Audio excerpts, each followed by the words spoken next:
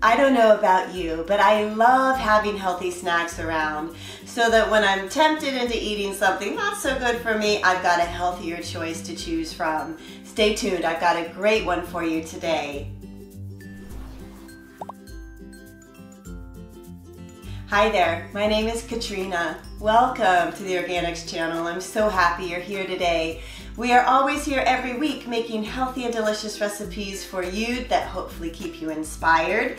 Today we're going to be making an antioxidant-rich cinnamon cocoa almond.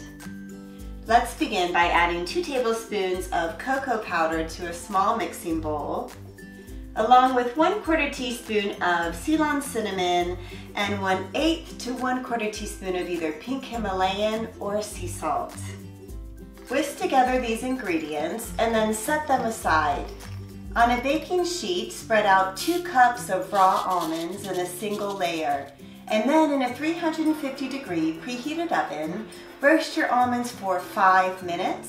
Take them out, give them a quick stir, and then roast them for an additional 5 minutes.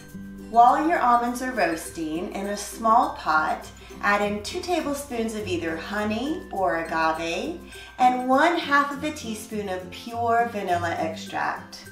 Over low heat, melt your honey until it becomes a thinner consistency and then set it aside. When your almonds are done, pour them into a large glass mixing bowl and then add in your melted honey and vanilla and stir really well to coat. Add in your cocoa mixture and gently stir again to coat your almonds.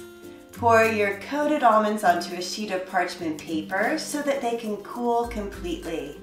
We are ready to give these cinnamon cocoa almonds a taste.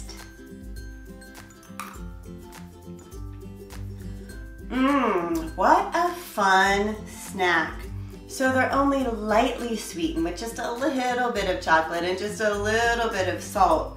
And with the roasted almonds, it has a really nice flavor.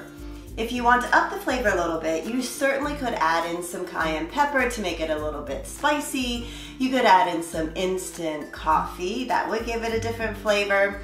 You also could stir in maybe some dried cherries or dried cranberries, or even some coconut chips would be delicious with these almonds. Just remember, you want to make sure that they cool all the way before you store them in an airtight container. These are a great little snack to serve up to guests that come over, or just keep in the pantry for yourself when you're wanting something healthy and quick and delicious. Thanks so much for joining me today. Hey, take great care of yourself this week. Make healthy choices, and I look forward to seeing you next week in the kitchen. Bye-bye.